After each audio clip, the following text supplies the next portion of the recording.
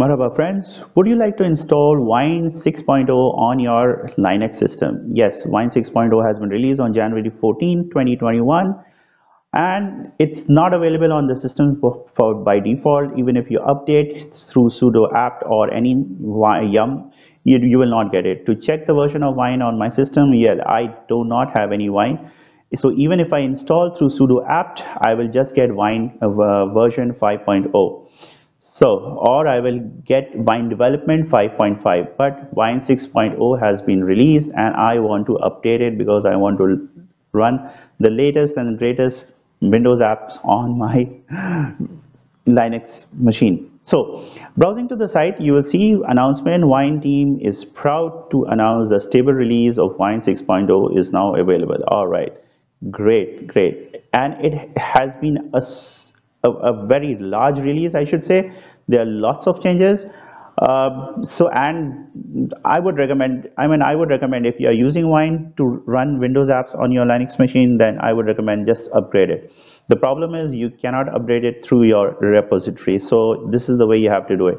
So as you can see, there are so many changes. And if you have a higher end graphics card, then you are up for a treat. So let's go for the binary packages for various distributions to this link, and once we come to the download, you can see it's available for Android, Ubuntu, Debian, Fedora, macOS, SUSE, Slackware, FreeBSD, and it says Ubuntu 2010, and I am running Pop! OS 2010, which is based off of Ubuntu and Debian based. So I'll enter the command lsb_release -a, and you can see that I have Pop! OS 2010. Okay, no LSB modules are available for me, and the code name is Groovy.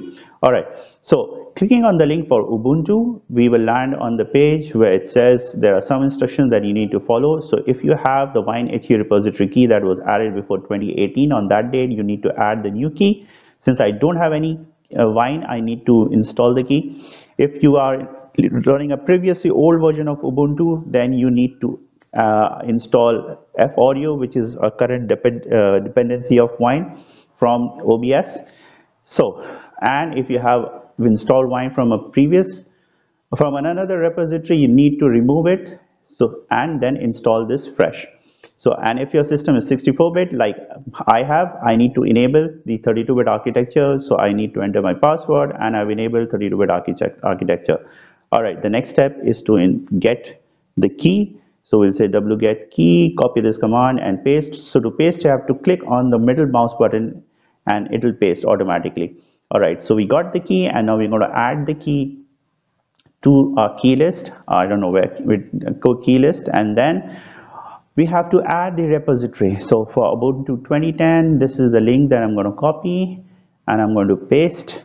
So again, middle mouse button click and then enter.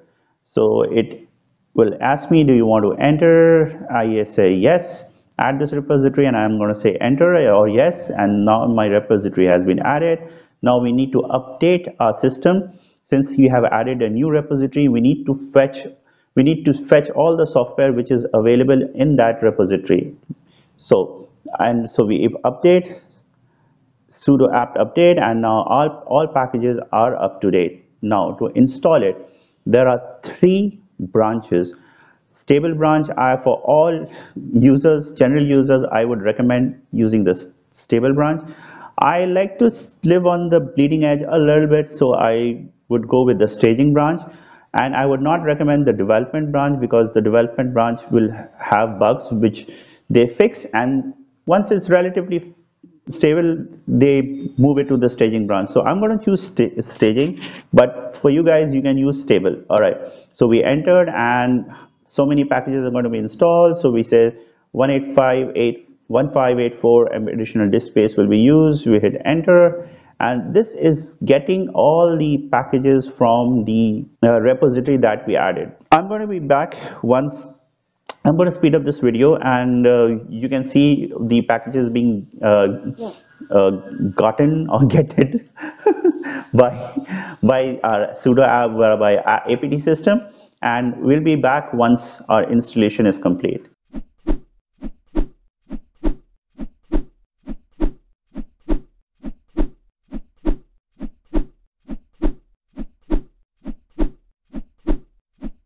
So yes, guys, almost, and our installation is almost complete, and I am back here to talk to you guys. And once this complete, we'll see what is the version of wine we have. All right, almost done. Yes, congratulations. So if we want to check the version of wine we have, I'm hitting the up arrow again to find the key. I don't want to type today. Okay, wine version, and we have wine 6.0 staging.